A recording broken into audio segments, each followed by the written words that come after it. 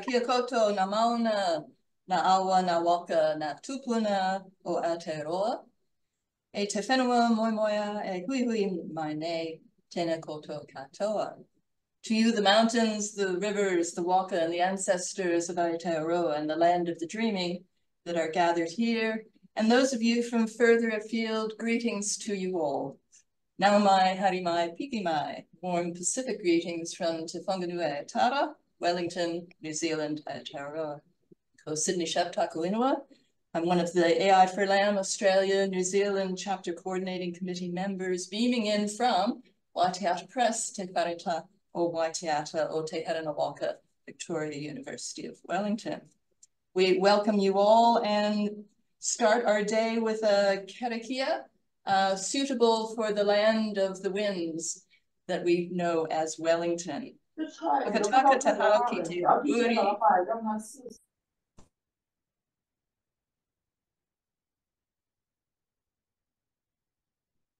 Sorry, Sydney, you're accidentally muted.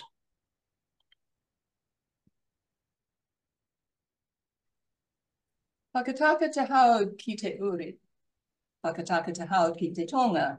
Kia mā kina kina ki uta. Kia mā tara tara ki kai. E hi ake ana atakura. He tio, he huka, he hahuna, hauye, huye, takie. Get ready for the westerly. Be prepared for the southerly. It will be icy cold inland and icy cold on the shore. Scarlet dawn rises over ice, snow, and frost. Let us face it together. Tēnā koto katoa. Over to you, Ingrid. Oh, kia ora, Sydney, that was beautiful. You've made my skin prickle. Hi, everybody. I'm Ingrid Mason. I'm the co-convener of the AI for LAM regional chapter in Australia and Aotearoa, New Zealand. I'm beaming in to this call from Ngunnawal country. I'm based in Canberra. It's also adjacent to Ngambri country. It's a mild day here, which is a good thing for Canberra because it can be pretty extreme. And I'd like to celebrate with you the enduring connections of culture and people on this continent and the connections across the Tasman Sea to my home and the Pacific, my home, Aotearoa, New Zealand. We are meeting online from across the region to share our expertise, to foster best practice cultural heritage, and learning from each other is always awesome. Learning and appreciating culture is for all, and wisdom and deep knowledge lives through our elders. And I'd like to offer my respect to elders past and present, and to emerging leaders. And for anyone on the call of Indigenous background, a great welcome to you. Please share where you're dialing in from today in the chat, and this will help us reflect on culture and place and language as well. Today we have some great speakers, and I'm going to announce them momentarily. But I'd just like to make sure that everyone on the call mutes their mic so that we can crack on with today's session. Today is going to be a session on AI planning and experiments, and we have two great speakers with us. And I'm just going to do their introductions. We have Abbey Potter. Thank you, Jessica. Good to have you here. Abbey is a founding member of the LC Labs team and leads our program of digital experimentation with an emphasis on practical and human-centered outcomes. Since joining the Library of Congress in 2005, she's helped build capacities in local, national, and international networks of libraries, archives, and museums. And in the past year, she's led the creation of the LC Labs AI planning framework.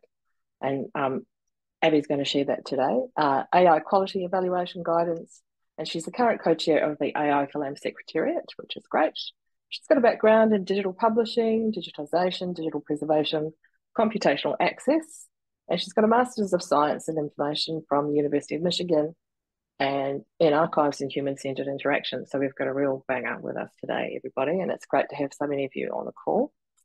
Margaret Warren, we have here from the State Library of Queensland. She's the Director of Content Management there.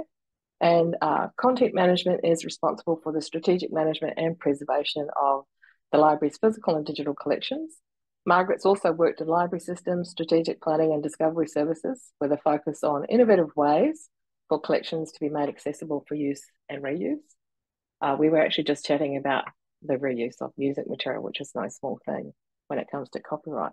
She's an advocate for copyright reform and Creative Commons and the role of libraries as open access champions and the uptake of AI technologies for accessibility and making collections available as data. So 2 people with lots of experience in the field, and we're going to get Abbey to do a brief talk, and we're going to get Margaret to talk about a couple of the experiments. And if you have questions or comments, please pop them into the chat and we'll try and loop that through today's session. So Abbey, if I may hand over to you to share your slides to get us rolling.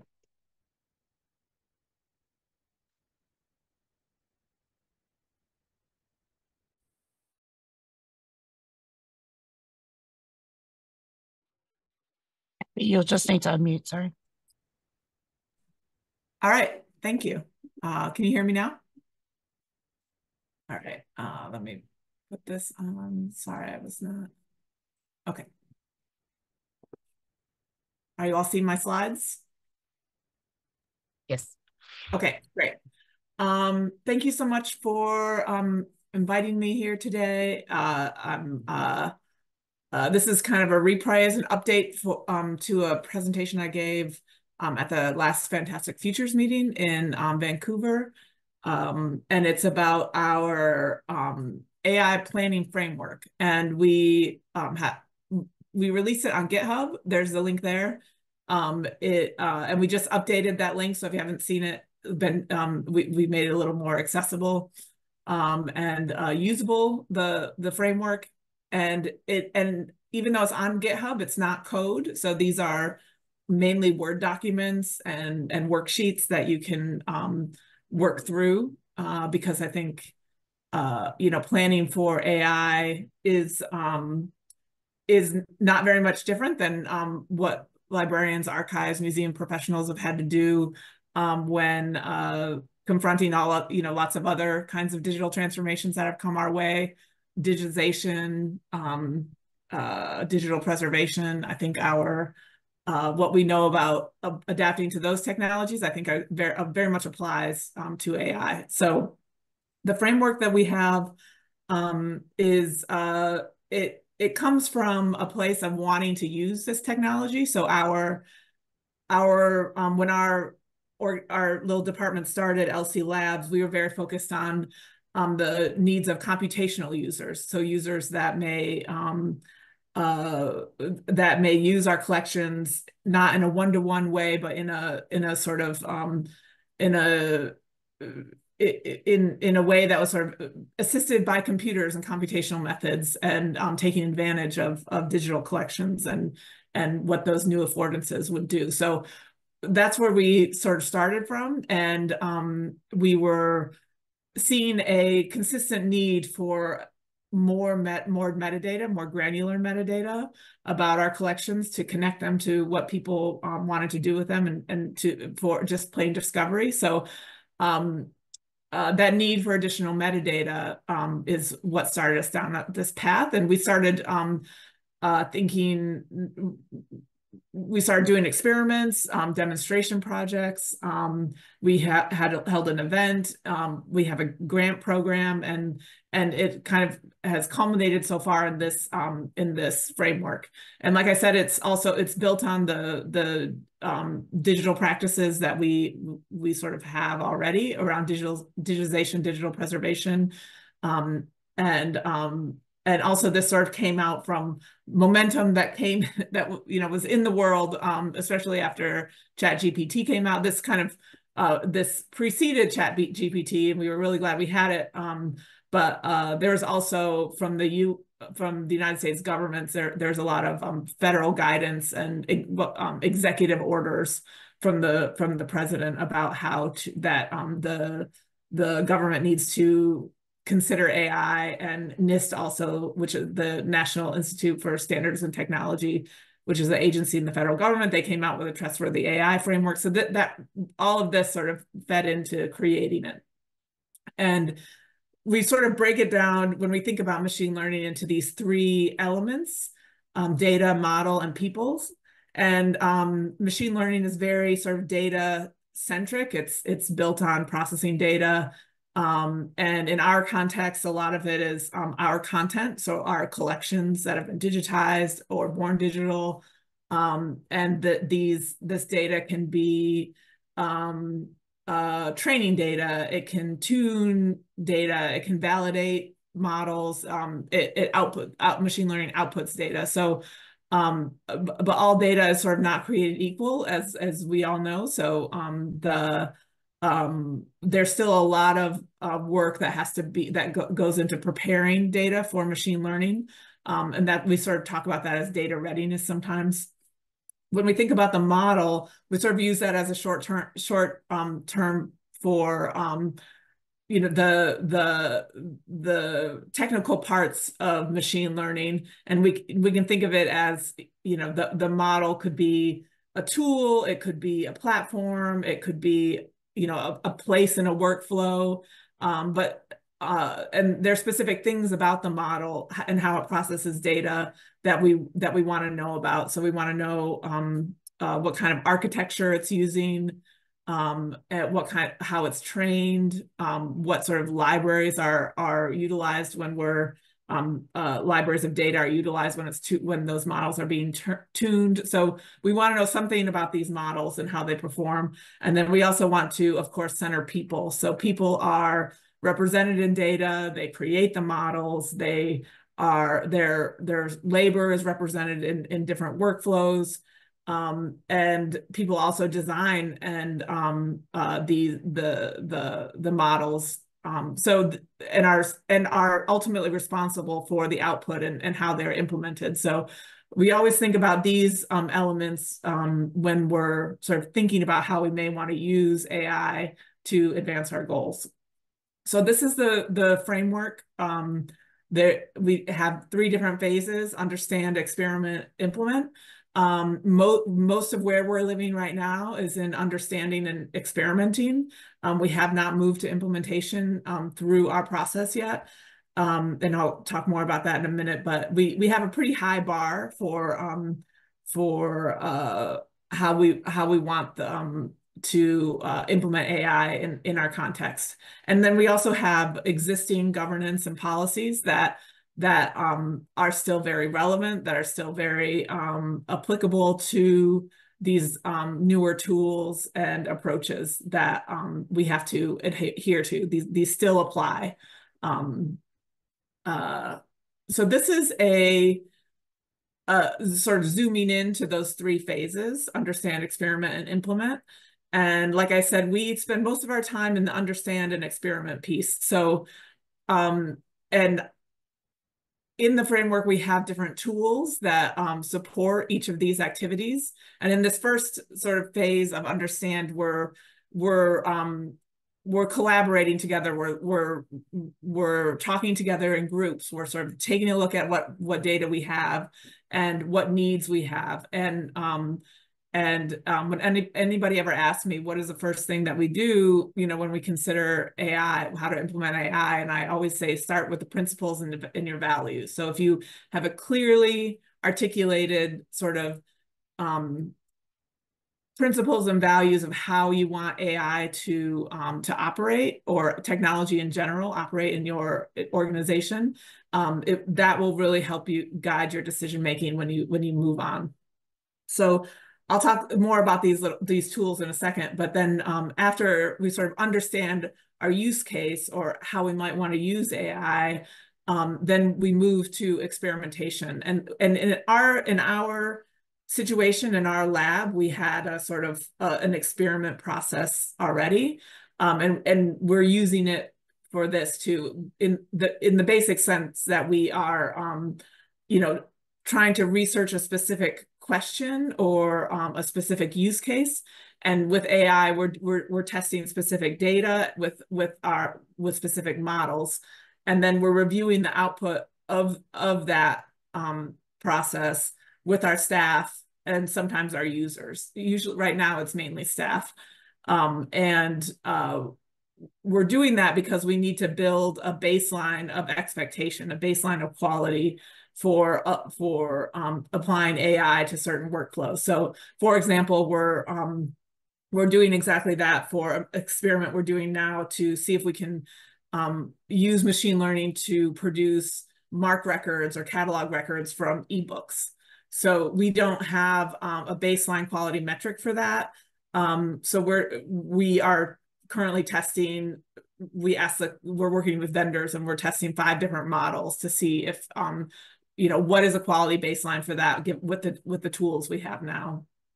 And then we sort of do it over and over again as we learn more, and I'll talk about that. And the sort of things that are coming out of this step in the process are documentation and practices around how we may evaluate how machine learning is working or AI is working.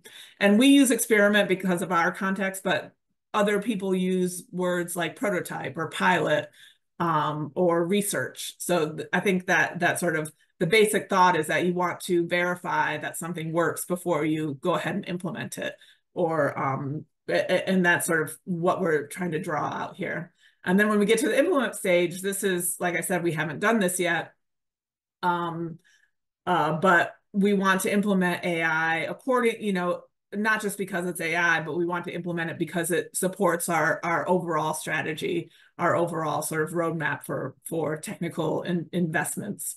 The costs are very kind of unknown at this point, so it's important to think about all the other sort of priorities that are out there, and what AI is capable of doing now. So you really do want to have a strong strategy in a roadmap, the skills and capacities. I don't think these are brand new skills. We don't all have to be data scientists. I think libraries, archives, museums professionals, we know our data really well. We know the use cases really well. And we can apply that to machine learning also. But we have to make sure if we want to implement these technologies at a sort of wider scale, then we have to have people that can sort of follow the process all the way through. And then we also want to have a shared quality standard for some tasks, like OCR or metadata extraction. There's probably some shared standards there, much like we have shared digitization standards and shared quality standards around what is good enough for a certain type of content, or what the range of good enough is. And I think that's something we can work together on. And then I think probably most important for AI is a strong monitoring and measuring program that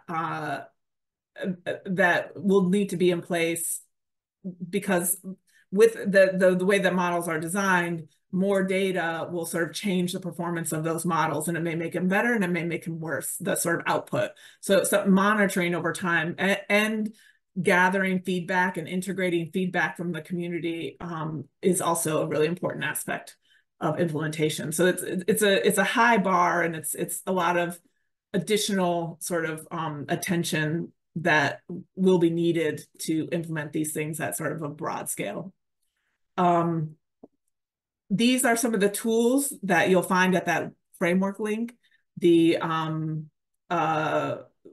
articulating principles workshop, a data assessment canvas, and then we have this acquisitions vehicle, which I can talk about if there's questions, and then a data processing plan, which is something that we're requiring vendors in this work to document exactly what they're doing in terms of what models, what data, how the data may be labeled, things like that.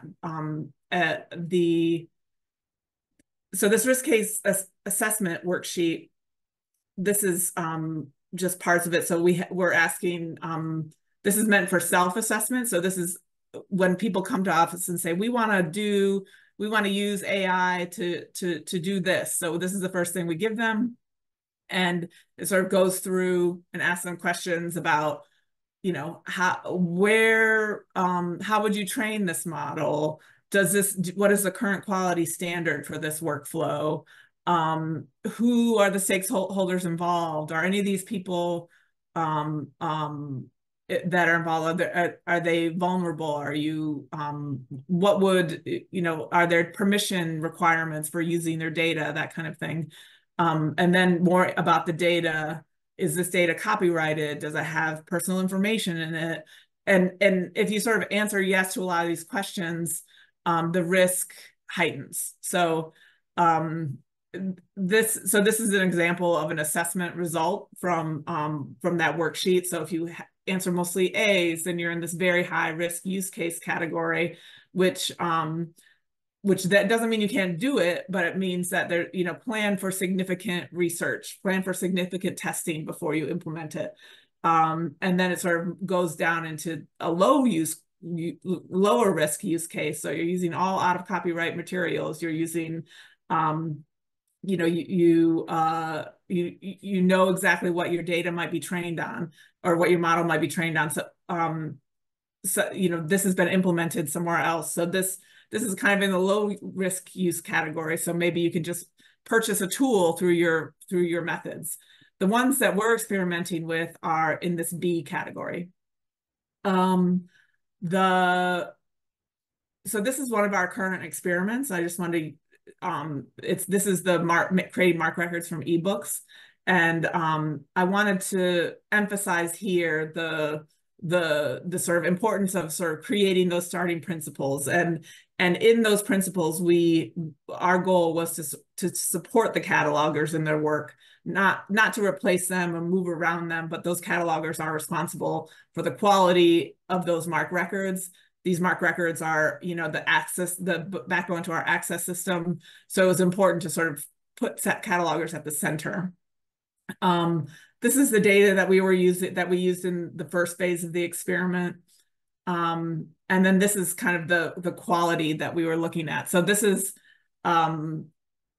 the contractors thought that using different methods now, we might be able to get to an 80% accuracy scale. So that the machine was able to match what a cataloger did 80% of the time. But our quality standard for these records are a 95% accurate at least. So we can see that we got there with some, but not all models that were tested. And the ones that we did get high results for, well, you can see here there are reasons, like genre terms. We only had that present in our ground truth data in 14% of the records, so that performed very poorly. And then also looking at creating subject catalogs, we only got like 18% accuracy score, or matching what a cataloger did. And there's lots of reasons for this, mainly because we have a lot of subject terms to choose from, and it's a very hard problem. But you can see it sort of brings up a lot of interesting questions about cataloging and how we do it, and some of what the cataloger created or what the machine generated, might be acceptable, but not exactly accurate. So there's a lot to pick through here. We also tested sort of if we're not going to meet our threshold for accuracy, then we're looking at a human in the loop type of situation where how can the tools support our catalogers, and so we were looking at prototypes like this. So if this is sort of the generated term, and then the cataloger can sort of select, looking at there's different options here for different information to help them select a subject. This is that data processing plan I've mentioned. So this is kind of, I highlighted shared requirement because I think this is something that we could work on together, some sort of documentation requirements for ourselves, for vendors, and then shared requirements also around assessing quality. So for this experiment, we had this sort of quantitative measure of the model performance. So the F1 score is a quantitative measure. Then we're also looking at the qualitative score of the different models that we tested, and we can sort of score things qualitatively around how easy is it for us to use and know about the training data, how much compute cost does each model take, how developer friendly is it, things like that. But then we can also look at our program evaluation factors and things, and how well does the outcome of these tools help support our broad principles and values. So around authenticity risks and reputation risks, what do these programs sort of how do they affect those? And this is just sort of another way to assess quality that we're still working on actively. And I highlighted as shared because it's something I think we should work on together. Okay. This is fantastic. Thank you. That was epic. Yep. That's why I enjoyed this the first time around. I'm enjoying it the second time around, Abbey. There's so much depth of work there. Really appreciate that. As we now move to the second speaker, we've got Margaret on the call. Margaret, if you can unmute yourself and tell us a little bit about your experiments. And if we have a bit of time left, we'll go to Q&A. Thank you, Hugh, for the feedback in the chat. I agree. It's terrific work that the Library of Congress have done. So, Margaret, over to you. Let's hear about the experiments. Thanks, everyone. I'm just getting my screen to do what it's meant to be doing. So, because I'm just going to talk you through a couple of the some projects, some I guess experiments that we've been doing in this space, both with machine learning and with some early work with generative AI. So I thought rather than, I'm going to try and whiz through it really quickly because I think we've all got so many amazing questions already for you, Abigail. So I can't wait to hear what those questions are. Need to get to my tab so I can show through. Look, we've been doing work in the I guess in the field of machine learning and for some time now, but where we've really been spending our time is in the world of HTR, so 19th century handwriting, and how to use HTR layers to help transcribe and make material from the 19th century that is important for our historical understanding of who we are and where we have come from, and particularly in our Queensland context to help us understand First Nations experiences in different ways, and to help us with the process of truth-telling and reconciliation. So we've been, to quickly give you like a 2-minute summary, anyone who works in Australia, who lives in our context, the Colonial Secretary was the Grand Poobah of management of all matters to do with the government in the colonial life of Queensland. For us, that starts around about 1822 to 23, 24, that sort of time, so 200 years ago. And we have around 42,000 frames or 16,000 pieces of correspondence that we digitised from microfilm, which was the only way it could be accessed, and then have run HTR layer over that text, and now working with an amazing group of volunteers to review that HTR. One of the early bits of experimentation for us was actually to look, when we were looking at different HTR models, of what was the success level, and in terms of, how did it go about doing, translating this handwriting. And I'm just showing you one as an example there. It's pretty hard to read. And because it was digitised off microfilm, we've got low contrast, we've got bleed through the back of pages, we've got a whole manner of things.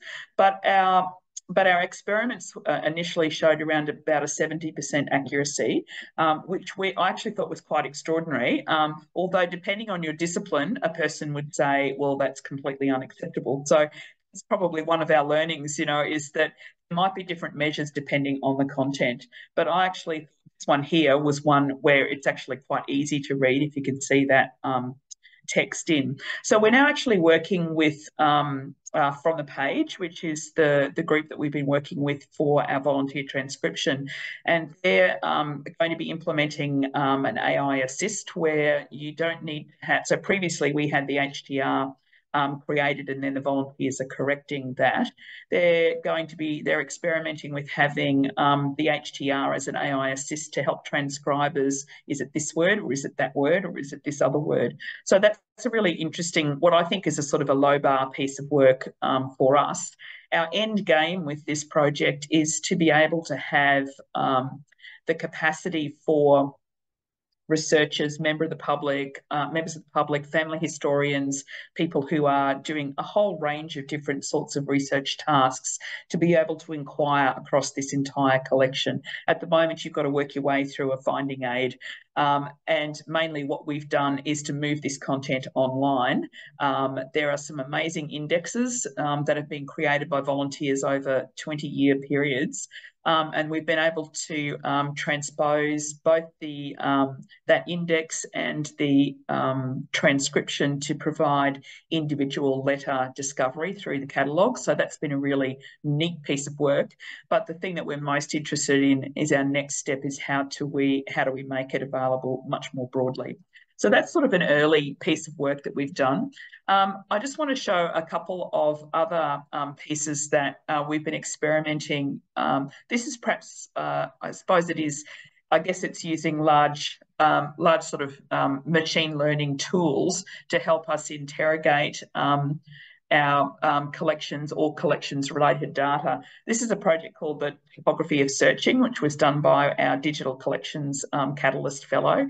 And what he did was to map 10 years worth of catalogue searches, and to do that to provide a mapping where people can look for, there's a very fantastic introduction here, so that people can then overview by year, by hour, by day, by month, and then they can look at three-dimensional maps that look at different sorts of search terms over time. And then there's a little bit of emotions and things like that in it. So if I'll just do a quick example here, because it's really good to do live searches. If you live in Queensland, the thing that we're most interested in, one of the things is natural disasters, because we live in a world of natural disasters. So we can see, and we've collected extensively on floods, and we've also had, for our overseas members of this conversation, we've had multiple floods. We've had 3 once-in-a-century floods in the last 5 years. And gradually this will build up a map that shows over time, and also shows by peaks and troughs, come on, Topography of Search, the different types of search that has been done. Also related searches. Oh, it's still doing Richard Bell there. Also related searches. And so you can sort of see what people are searching terms with and how that is helping them. Our cataloguers have really loved this, because we found out what people are searching for that are absolute fails. So here's an example of the sort of the little topographical map that shows how many searches were done in 2022. We had a flood in 2022. We had a flood in 2021. We had a really big flood in 2011 and 2012. And so that's it gives us a sort of a perspective of how different searches have been done over time. That was another sort of one that did a sort of a machine learning thing. Probably our 2 most interesting ones, and one where we've had some real learnings about things when you have bad and malicious actors working in this space. So last week we've been working on a project to have a generative AI project where we have Charlie, who's a virtual veteran, to help school students and visitors to our Anzac Square galleries understand more about World War I, so 1914 to 1918. So we worked using collections material from our collection, so all of our digitised and transcribed First World War diaries. We use the Trove newspaper archive to bring in second-person reporting from that period, and we also worked with the Australian War Memorial to use the C.W. Bean official First World War histories as the material that would actually feed the model, so that people could ask Charlie, the First World War veteran, about World War I. So we went live last week, and we'd done extensive testing with different audiences. The only audience we hadn't done extensive testing with is malicious hackers who want to do things that you can't imagine a person would want to do. And there was a bit of a takeover by a jailbreak kind of instance that caused us quite a lot of pain in the first 36 hours.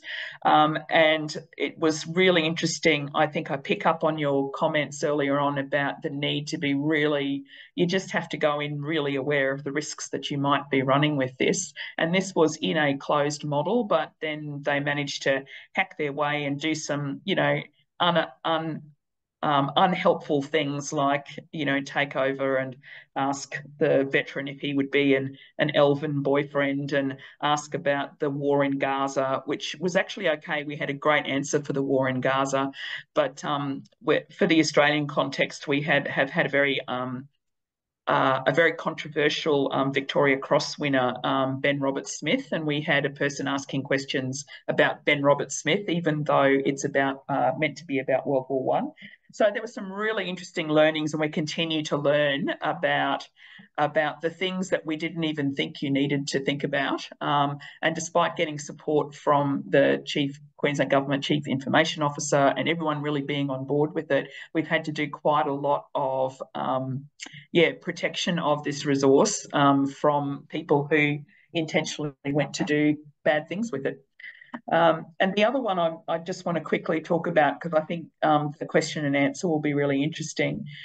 This is another experiment we did. We have a digital catalyst fellowship here, and in the last 12 months, we awarded it to a staff member who was really interested in text-to-speech models, and his proposal was that he really wanted to see if it would be possible to have a text-to-speech model that would accurately replicate the Queensland accent.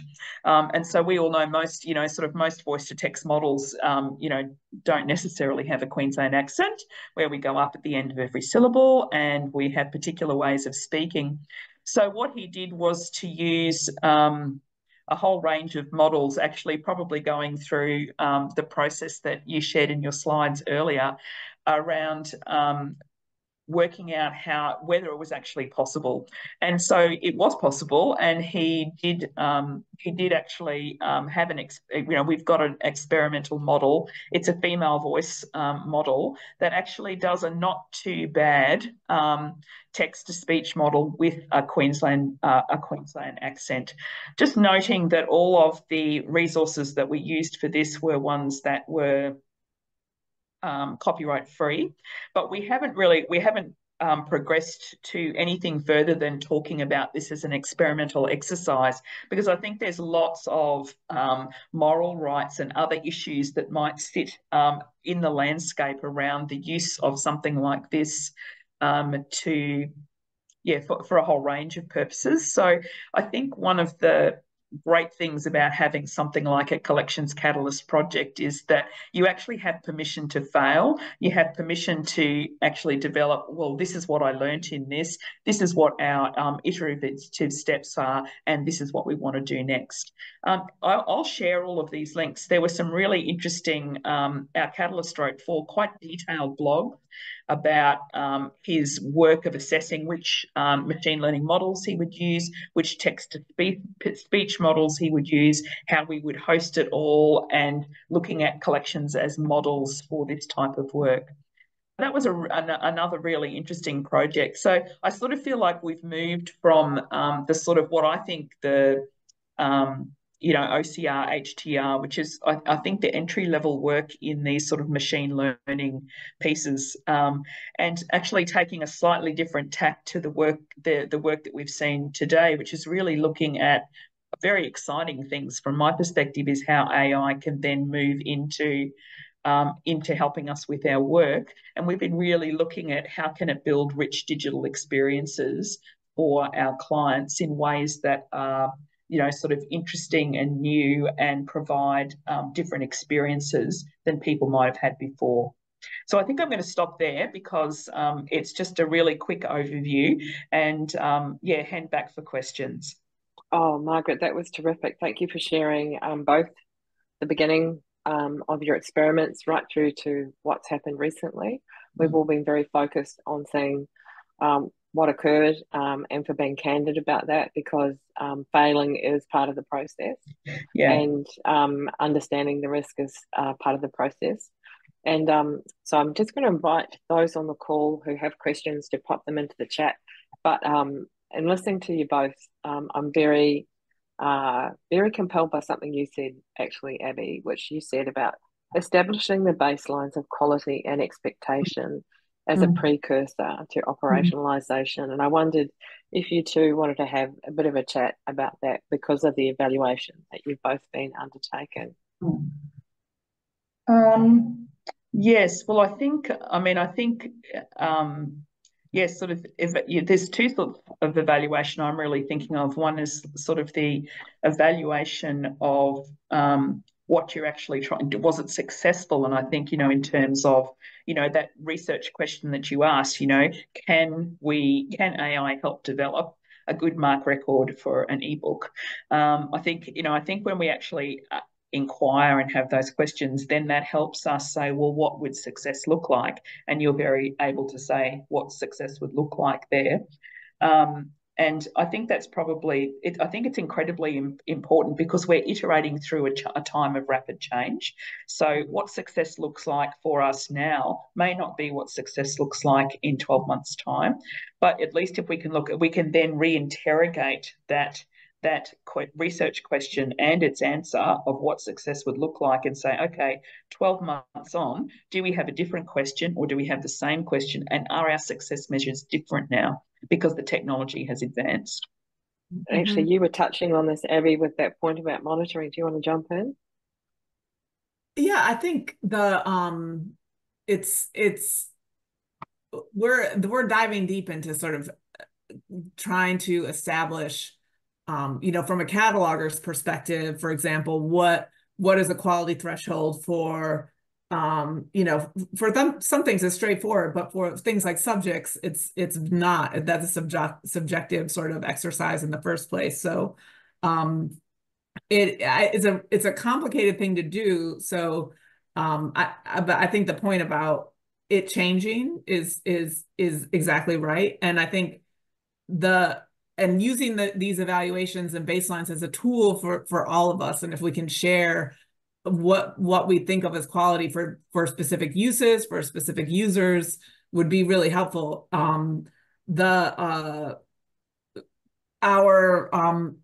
think always trying to map it back to what is our end goal in even doing that mark record experiment. It's because our born digital acquisitions are getting larger and larger and larger, while the number of catalogers are not. So how can we deal with this problem? And it's brought us to to where, okay, we can't rely on automated methods wholly. So how do we use these tools to support what our experts need? So do they need this kind of information, and where? And can we where in the workflow can we apply these tools, knowing that we'll have to check, and that leads to a whole regime of quality assurance and then monitoring, which we have some experience in. So but it's not a one and done quality question. It's something to engage on for a long time.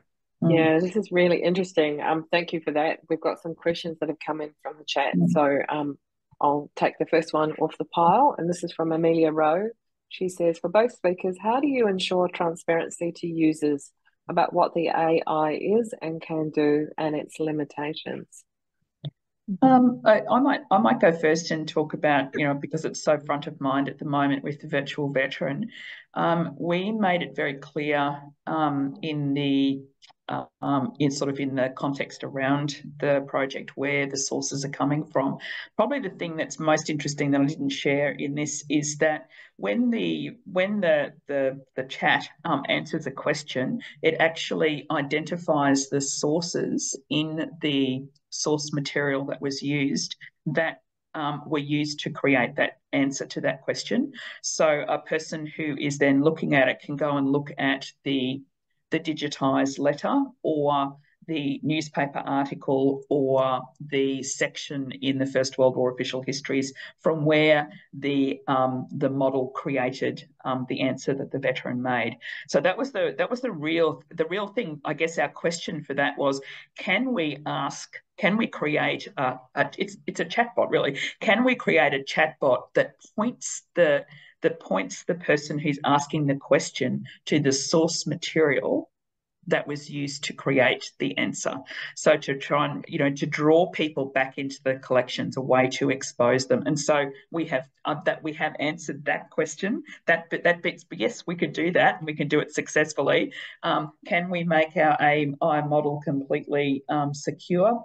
We've got some issues with that, but also the context around it, and it's so interesting. Some of the feedback, it's quite diverse, and even to the point of the avatar that we created, we actually had 27,000 portraits that were taken from the newspapers during that World War I period of everyone who served from Queensland, and we used Hugging Face to create a sort of an image that used all of those, because we didn't want it to be a particular person. We wanted it to be a representation. Well, that's been treated both positively and negatively by audiences. Some people say, you should have had a real World War I veteran, and then people saying, yeah, but they're all dead, So there was all of this tension that came around about that. So I think having the context around it, we had a lot of context around it, and I think some people reacted actually just to the libraries doing this without even actually looking at that next step. So I think because it is such a really, hot topic at the moment, I think providing that context to what your data sources are, where they are, and I think then also in just harking back to an earlier question related to First Nations data or historical data with bias, or data that might have offensive language in it, or outdated opinion, outdated sort of views of the world, you need to be really transparent about that at the start, because these models they'll only replicate really what's in there. So it was very important for us. This is an early 20th century view of what that experience was like, because that's what the source material is. So that'd be probably one of the big things I think we need to educate ourselves, and then if we're doing things with our audiences, make sure that contextualizing is very front of view. That's great, Margaret. Abby, I was just going to say, transparency has been front and centre for LOC. Do you want to talk about the choice to kind of get everything out in the open, your GitHub, etc.? Well, part of it is required in some of these executive orders have established some general operating principles for AI in the U.S. federal government, and transparency is always in there, and it comes down to yes, being as transparent and rich about what the deep, content that's being used, but also communicating to users whenever any output is AI generated is sort of, first and foremost, and then also there's a lot of interesting ways to do that from like a UI perspective. You can show scores, you can show sort of the machine gives this a 70%, confidence score. You can there, and then also in the sort of kind of digital curation lens, keeping very good documentation about the data transformations that we get questions from, digital humanities researchers who want to know exactly how data is processed, and keeping track of that with, for AI is also very important, because there are implications.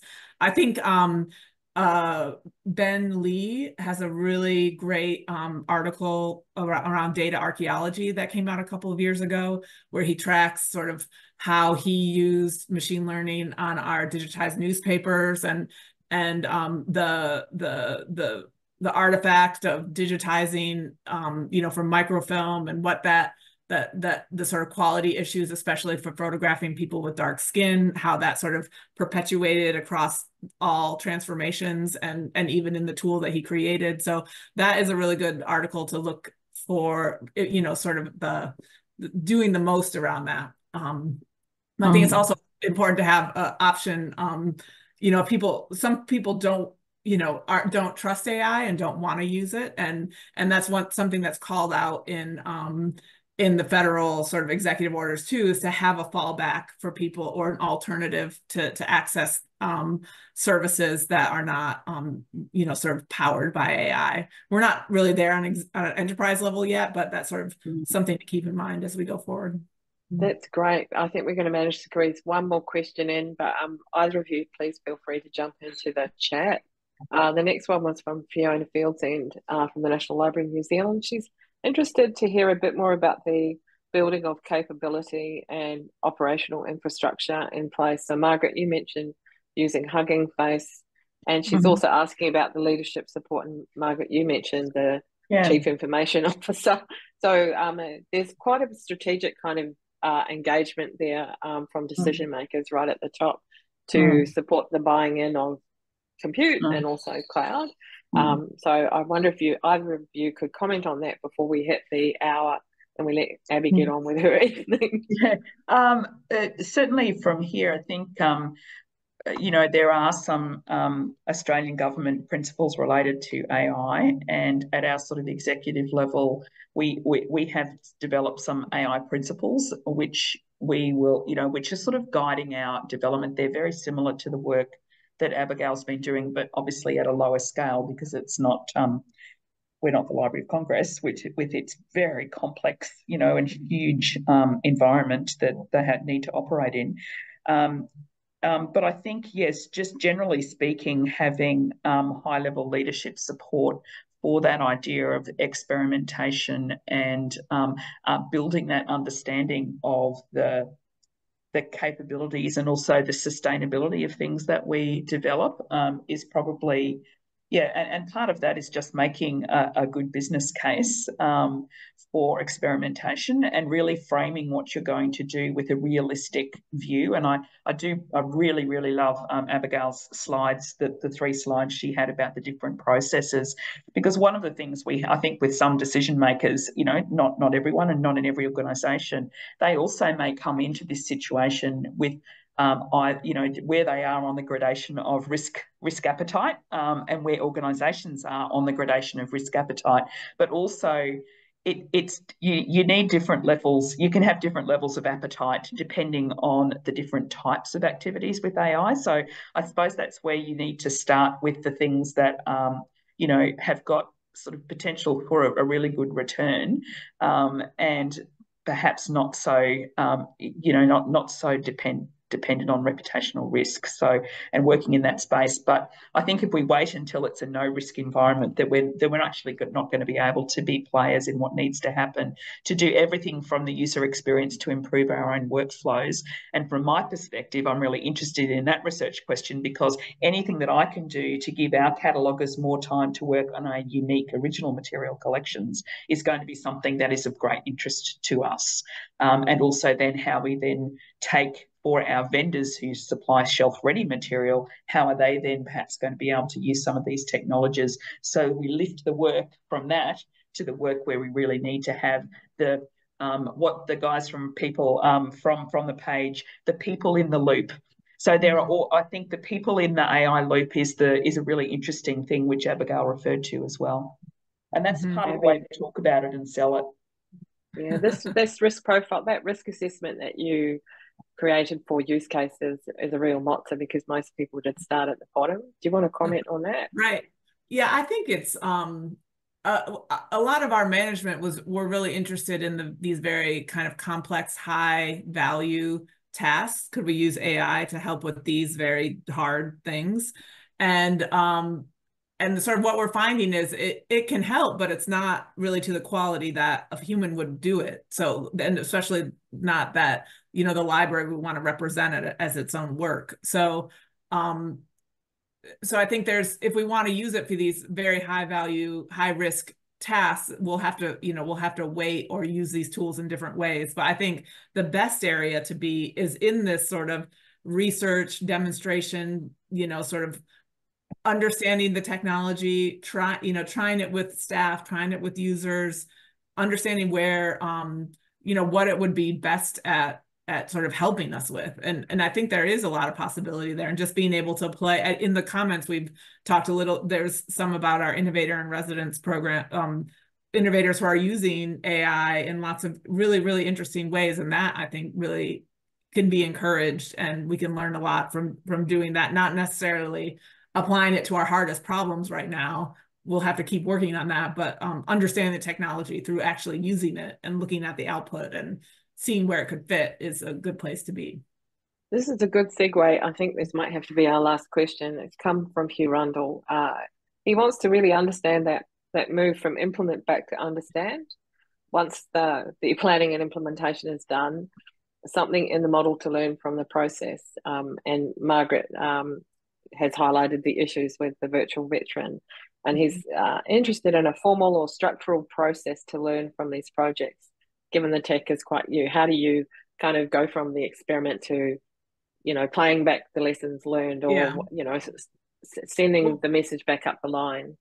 We're definitely working on that. And and part of that is trying to come up with and that's why I want to work together on it, because assessing quality in lots of different ways. So looking at the quantitative performance, and then looking at, and I think in the when you're looking at evaluating models and then the program, that's where you can really attach it to those values. So lots of people talk about sort of environmental concerns and goals around AI. And I think that's, building in, we're going to assess models based on how well they, how much, compute power they use, and how much, power in general they use, and build that in when you're, sort of developing it, and have that be a real true sort of quality measure that gets tracked, and then and that's notional. We haven't done that yet, but we're trying to build that into our governance, and by clearly stating principles, having clear data privacy security rules, and then having clear sort of rules around like copyrights, moral rights, other intellectual property rights that we care about. So having those baked into how we implement and evaluate. That's great, Margaret. I think just to finish off the last word, I think I was going to mention that sort of sustainability piece, but then for me, there's also the sustainability of what we develop. So you've got to evaluate, is this actually going to be a sustainable thing? And you can look at it from an environmental perspective, but you also look at it, do we have the capability to keep iterating? Will the tool keep doing its work in the way that it should be doing its work? Is this a sustainable process? Particularly if you're looking at workflow improvements, because you might have a lot of people who need to be involved in that workflow, and they need to be, confident and capable in doing that. So I think there's those two sustainability things we also need to think about as part of the bringing it back into that, evaluating, okay, well, what's the next research question we're going to ask? And it could be, how can we make this a sustainable model? We've succeeded. How do we now make it sustainable so that staff can implement it in their workflows, or we can replicate it for a different collection or something like that? Yeah. Thank you. That was great. We're just about coming up to the hour. What I've taken away from this is that we really need to be clear about our priorities and the return on investment with that. And also we need all the eyeballs and the feedback on how to establish that baseline for quality, and how we actually approach evaluation. So it sort of reminds me of the formative and summative evaluation process that you go through with museum exhibitions, is that you need it at both ends to kind of drive that process. I'm sorry, everyone, we've hit 10 o'clock our time, we've hit 8 o'clock Abbey's time. That was a terrific discussion. Thank you so much. If you could show your appreciation in the chat with your reactions. I'm just going to do a quiet little clap here. Abbey, looking forward to seeing you in Canberra in October at the Fantastic Futures Conference hosted by the National Film and Sound Archive, and you, Margaret, and maybe some of you on the call. The call for papers is still open. I was just about to get the call for papers link out. We've had some proposals come in, and we may yet extend the deadline for a couple of weeks for people who have been scrabbling trying to get everything else done. But thank you, everybody, for joining us and for your questions. I'm sorry we didn't get through all of them, and terrific to have that framework put out into the wider community, Abbey, because and the call to contribute and to give feedback. We really appreciate the generosity in that, and I think you've given lots of people food for thought today. So we might call it a day there or an evening there, and say goodbye to everyone, and we hope to see you again soon. Cheerio.